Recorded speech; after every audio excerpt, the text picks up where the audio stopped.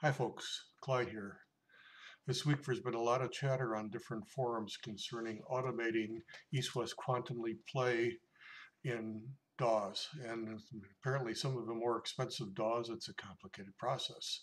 So let's have a quick look and see how easy it actually is in Mixcraft 7 here.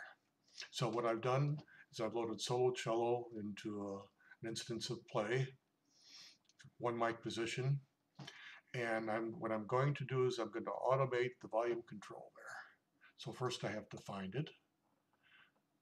You see we have a choice of what we can automate. This is east-west choice, not Mixcraft's choice. So there we go, instrument volume. You can see that it's set there. So let's just add a couple of nodes here and there. Maybe one every bar.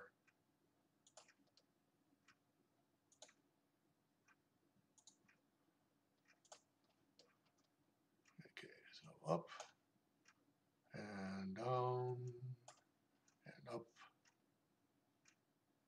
and down and up and down. Have a listen and watch the volume control over here.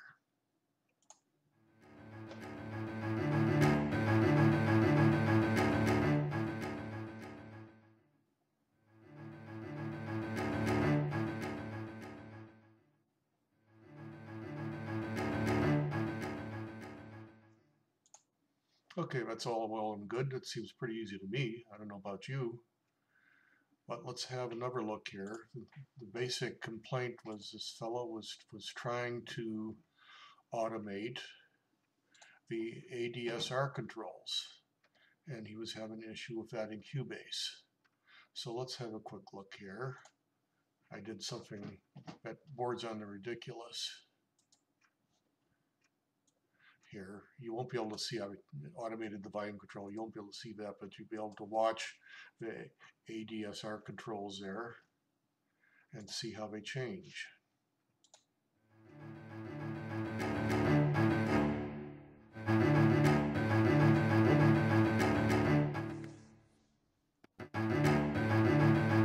It's not very musical, but it gets the point across.